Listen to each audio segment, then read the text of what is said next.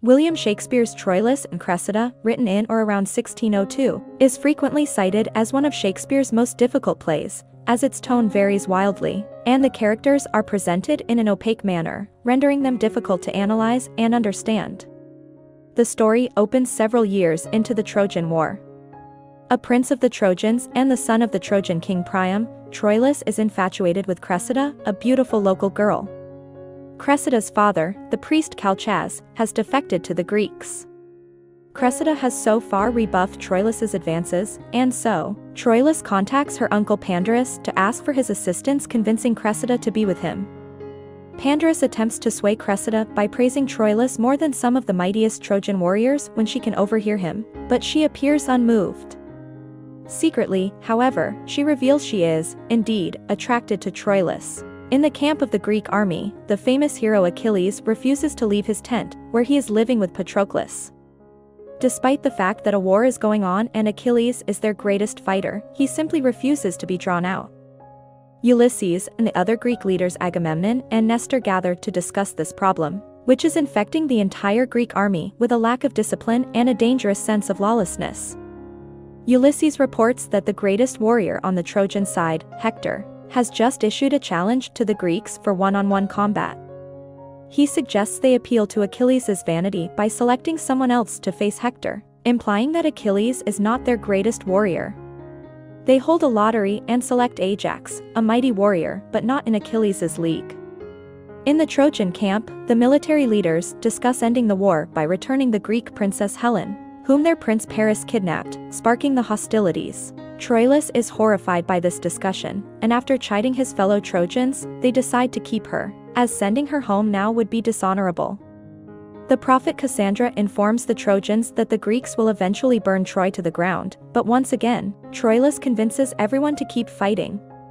Troilus goes to Cressida's house, where he is met by Pandarus, who escorts them to the bedroom to consummate their love. Once alone, Troilus and Cressida pledge their love to each other, promising to be faithful. Meanwhile, Cressida's father, Calchas, makes a deal to trade his daughter to the Greeks in exchange for a Trojan prisoner. The next morning, Diomedes arrives and tells Cressida her fate, taking her away for the exchange. Arriving at the Greek camp, all the Greek military leaders line up to greet Cressida, making passes and touching her. Cressida responds warmly to each, except Ulysses, who, deeming her a wanton woman, refuses to touch her. Ajax has become proud and puffed up after his selection to fight Hector, which has the desired effect of making Achilles jealous.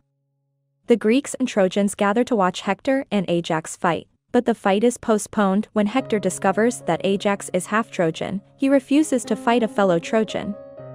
This moves the soldiers and a temporary truce is declared. The Greeks and Trojans decide to feast instead. During the feast, Ulysses brings Troilus to Cressida's tent to show him as she flirts with Diomedes and agrees to sleep with him. Troilus is crushed. He vows to kill Diomedes. The next morning, the truce ends. Hector's family begs him not to go to battle, as they have had a vision of his death. Hector ignores them. During the battle, Hector kills Patroclus, which drives Achilles to leave his tent, seeking to avenge his lover. Troilus and Diomedes meet on the battlefield, but their fight is a draw. Hector and Achilles meet, also ending in a draw. Later, Achilles and his friends find Hector unarmed and alone. They murder Hector, and Achilles drags Hector's mutilated body through the mud of the battlefield. The sight of their greatest hero dragged through the mud demoralizes the Trojans, except for the furious Troilus, who makes a bitter vow to destroy both Achilles and his Greek countrymen. Pandarus approaches Troilus to see what he wants to do about Cressida, but Troilus is angry and abuses him, calling him a broker and beating him up. Pandarus addresses the audience, telling them that he is dying from his injuries, and asking for their pity because his efforts to bring two unfaithful lovers together has brought him nothing but misfortune. He informs them that he plans to pass all of his many diseases to the audience in his will, and they will all soon suffer and die like him. I hope you enjoyed this video. Leave a like if you did and be sure to subscribe. Thank you.